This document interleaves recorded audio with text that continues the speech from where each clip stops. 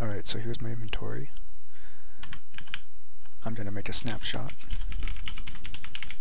I'm going to call it test 1. I'm going to go and place an axe in my chest. I'm then going to restore that snap I made.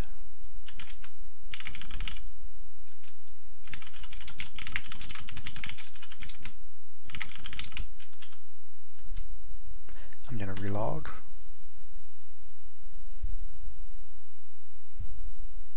And there I am where I made the snapshot. I got my axe.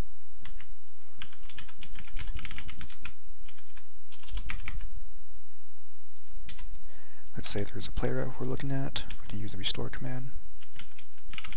Restore 2. Go with 21. And put my name.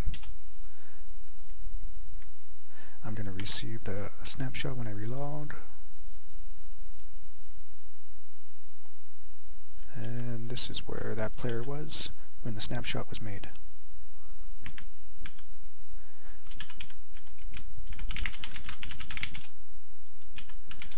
Restore my first one again. Relog. And I'm back in my castle. That's how you can restore players' inventories and stats and whatnot to a previous snapshot.